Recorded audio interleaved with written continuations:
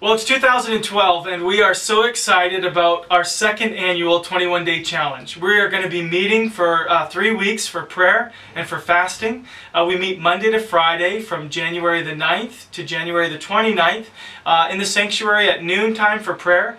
We want to invite you also to consider just praying where you are. If you can't make it in to the church, won't you pray on your lunch break, pray with a friend, pray at home, pray in your office, whatever. Just spend some time in prayer during this season.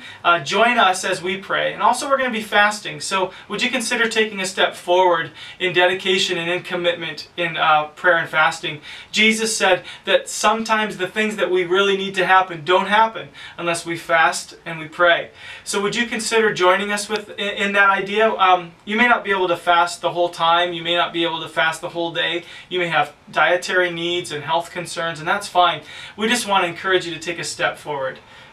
Maybe this is going to be a great new step in your journey of faith as you fast and pray with us. Maybe it's just a single day that you want to fast. Maybe it's just a single meal. Maybe you'd like to limit your diet for a season and cut out some things that you know you don't need and just begin to do that as a sacrifice to God.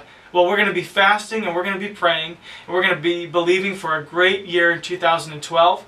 2011 was an amazing year, friends, and I know it was because we were praying.